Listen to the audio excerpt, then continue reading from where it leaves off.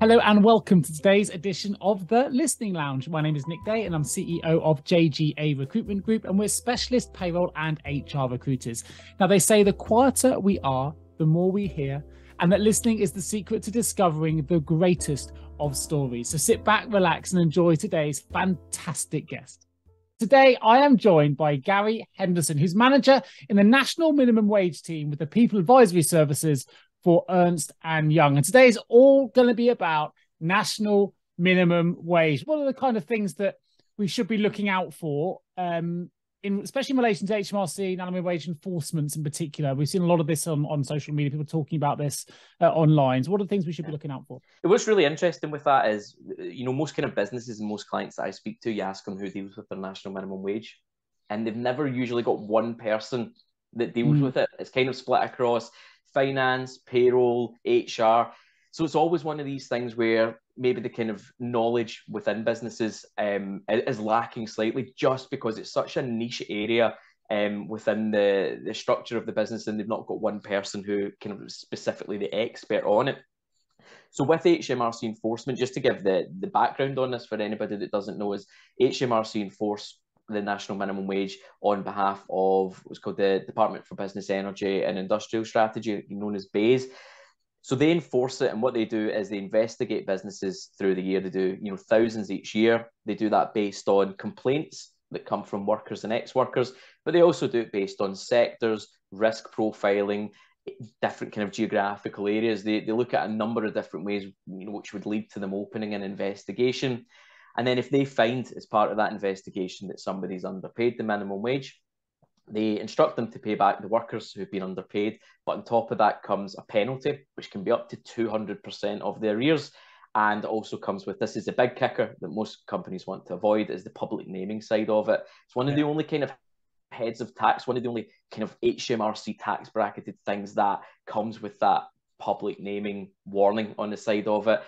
And companies get named and shamed.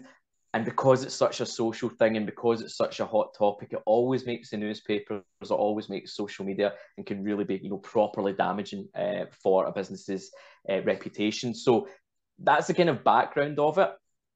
But going on to this year, what we're kind of hearing from the HMRC side of it is that they're expanding. They're always expanding the National Minimum Wage Department. As I said, when I started, there was about 50 there. I think it's closer to 500 now. So wow. the numbers, the feet on the ground have expanded so much over the course of the last kind of 8-9 years.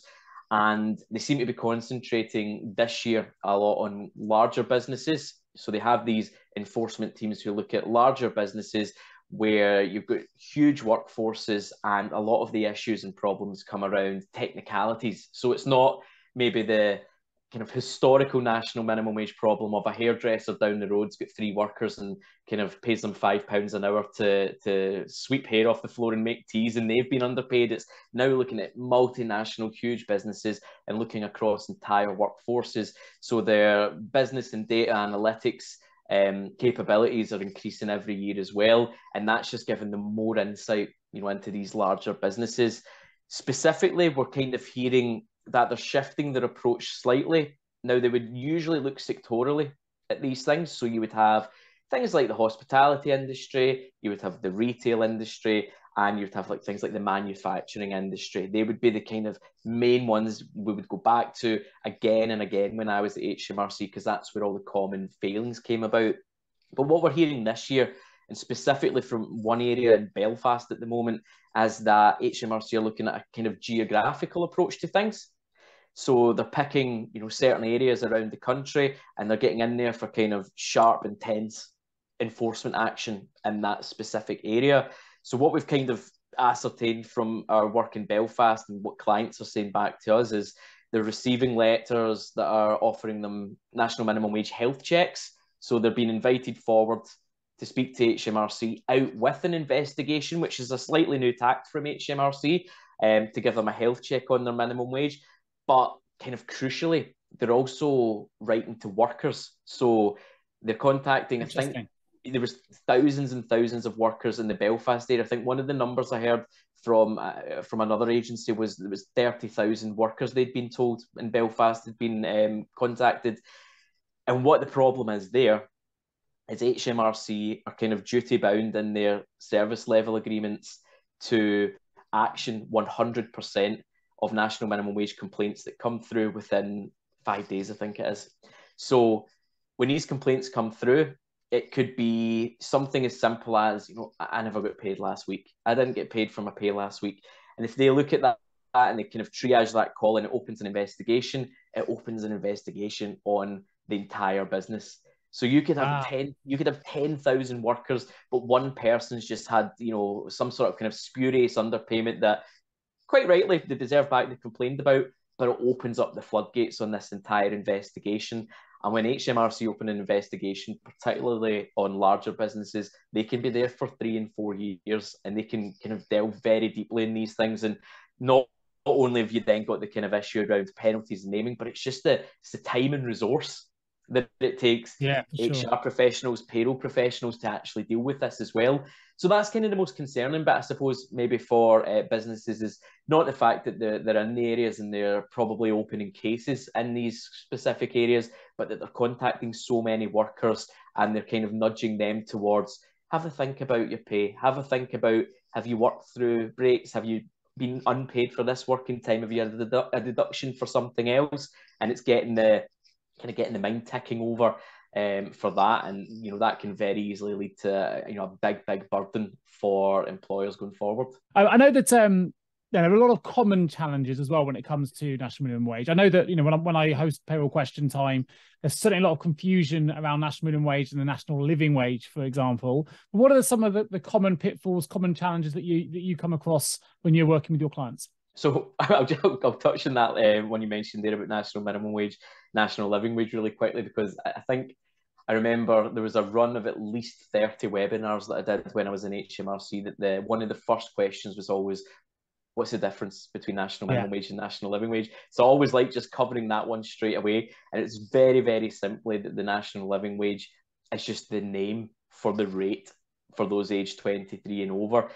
So when it got introduced, there was a lot of confusion because you had the real living wage, the national living wage, the national minimum wage, etc., etc. So for minimum wage purposes, just for anybody who maybe doesn't know, is you've got the 5 different minimum wage rates, and the highest one is just for those aged 23 and over, and that's just branded as the national living wage. Still all under the exact same legislation, still kind of covered by the same rules. But that's always one I feel is always worthwhile covering, because I take it for granted so much that it's dead straightforward, but so many people do ask the question. In terms of the kind of most common challenges that are facing businesses just now, the main risks that exist, they tend to be fairly consistent, and sometimes they have new ways of kind of displaying themselves in the real world, but they tend to come down to, and I'll do a chart-like countdown for you just now, but the top one, number one, is always around unpaid working time. That's a really, really broad term, unpaid working time. It covers a lot of things, but it does come up time and time again. Probably the most common one is just those small kind of slivers of time before and after a shift. Now, the very, very basic broad brush rule that I like to give on this is any time where an employer requires a worker to be somewhere or requires them to be doing something, they're generally working for national minimum wage purposes. So if I work maybe in a shop and I start at 9 a.m, but they tell me I need to come in at 10 to 9 to kind of open up, get things prepared, clock in, sign in, whatever else, that 10 minutes should also be included as working time. Back end of the shift, I need to go through a security check on the way out to make sure I've not nicked anything from the factory. I need to change out of PPE or change out of equipment, or I need to do any sort of handover with staff coming in. Again, if there's a requirement for me to be there or doing something, then it's going to count towards my working time in that day. And that's one, we're dealing with, clients every day where that's still kind of coming up as an issue, changing time before and after shifts, having to just be somewhere to clock in. And it can be just a couple of minutes. And it's amazing how quickly it all adds up. So even if you're just asking somebody to clock in, and they have to clock in on a computer, but they have to queue up to clock in. So that takes them 5 minutes to queue up and clock in and everything. You might think that the natural thing to say is, so a couple of minutes doesn't matter, it's fine, few minutes here, few minutes there. But I think we did some exercises, and the figures here aren't going to be exact by any stretch of the imagination, but 5 minutes before and after a shift for somebody in minimum wage over 5 days a week, extrapolated over the 6 years that HMRC can go back on these things, for a workforce of 5,000 people. So we say everybody's affected in the same way on minimum wage, works out at a charge of £37 million for that business when you're taking into account underpayments and penalties. So the figures can get pretty wild pretty quickly when you're taking that over a large workforce, and those things you think is just such a simple kind of not really bothering too much about it, few minutes here and there, does very quickly add up, and HMRC do enforce on that.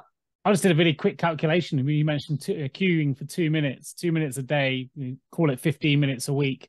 It's 12 hours a year. Yeah, exactly. And it's very easy to overlook the kind of seriousness of it when you think it's only a couple of minutes here and there. But again, I always come back to the kind of thought that there's always people at the end of these numbers and at the end of these decisions. And for somebody that's on minimum wage, 10, 11, 12 hours is best part of 100 quid, 120 quid. And that can be a big difference maker for a lot of people. Thank you for joining me on today's episode of The Listening Lounge. My name is Nick Day. And remember, every great conversation starts with great listening. Till next time.